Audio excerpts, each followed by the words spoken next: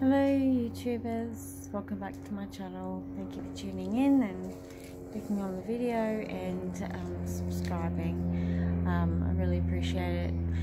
I am quite surprised I haven't uploaded for a while any video, and I found that I had more subscribers than I've had that I had when I last looked, because I obviously haven't been uploading for ages. And yeah, I'm sorry about that. There's just a lot going on in my personal life, and yeah, things have been really quite difficult over the last few months. I am just actually outside at the moment, sitting by my fire pit, which I bought a couple of weeks ago for me and my daughter, really, just to have somewhere to sit during the winter where we can roast some marshmallows. That something that she really likes to do, and just a nice way to bond. So anyway, I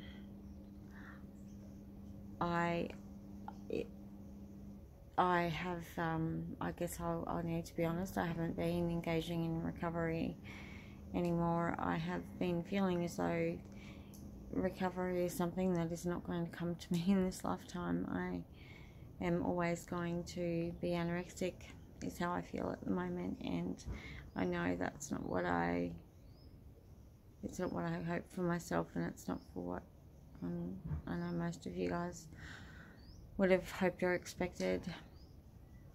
But I failed again, and I've slipped backwards with my anorexia, and I'm not proud of it, but I just feel as though, well, I just have to be honest with you guys. I'm going to just try and say something that isn't true, and I don't know if people are going to not want to watch here anymore. Not that I've been able to do a lot lately, but I can understand that, because when I started this YouTube, I really thought that I had the best chance of my life at recovering, but now that I've slipped back with the best chance that I had of my life, and the best people and the best support, I'm never going to get that again, and I am not interested in doing any of the things that I've done in the past. And so yeah, that's kind of that. I don't know where I'll be, but I know that it's not going to be recovery, and that there isn't anything that is going to, I don't feel as though there's anything that can help me anymore, just to be quite honest.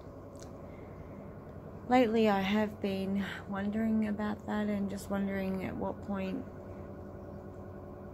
that, I've had this eating disorder since I was 13, and I'm 38, and I sometimes look back and wonder, why was I one of the ones that no treatment seemed to help?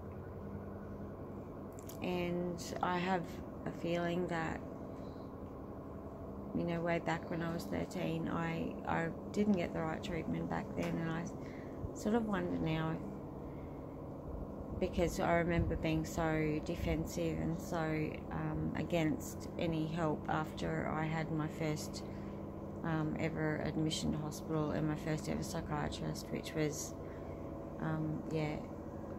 a couple of months after I kind of stopped eating and when I'd lost weight. And I went into hospital as a kid, and I was 13 years old, and I had poor treatment, and I had a very, very poor psychiatrist who was cruel and who was disrespectful, and never tried to understand me or my situation. He was just very much all about getting a feather in his cap.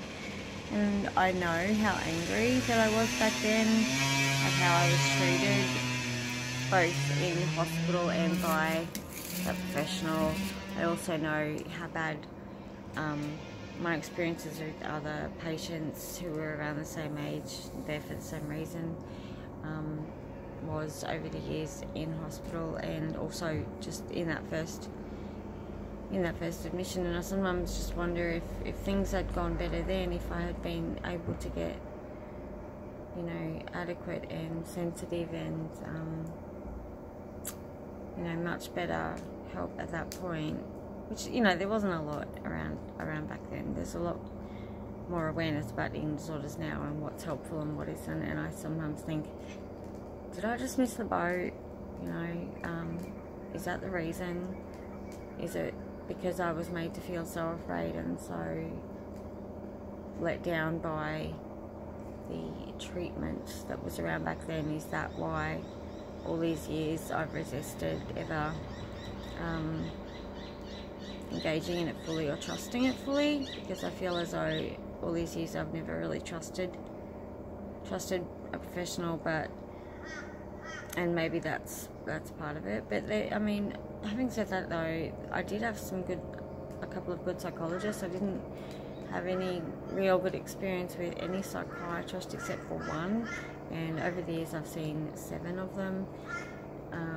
And yeah, I mean, every single hospital admission I've had has been completely traumatic, and I feel as though, yeah, all of those things kind of made me quite defensive and made me grip onto what my eating disorder gives me more than I might have if